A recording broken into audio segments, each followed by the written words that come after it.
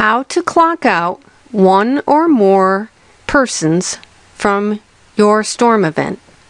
Click on Event Operations, Time and Attendance, and click on the Event Edit Clock Out tab. From this screen, scroll over and type in Clocked In. This way, your list only displays those persons who are currently clocked in to your storm event.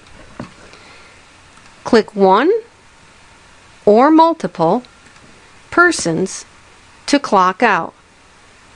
Once you have your individuals selected, click on the Clock Out button and notice that you have a checkbox with an option.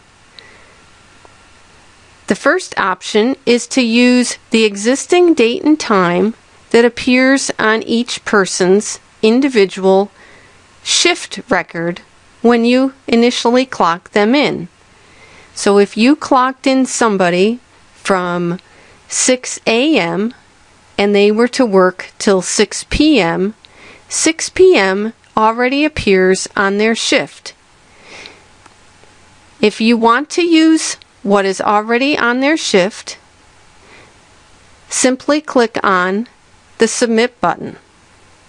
If you want to change what is on their shift, for example, if they are clocking out earlier than expected, change the time and click on the box which says it will use the above date and time when you're clocking out those persons selected. Click on the Submit button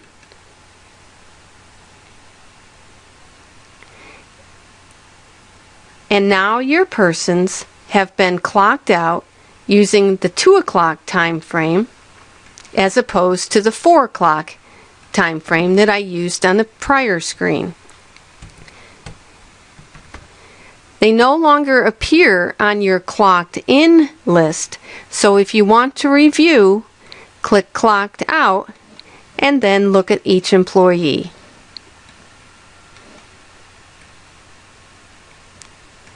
Notice the 2 o'clock time frame in which they were clocked out.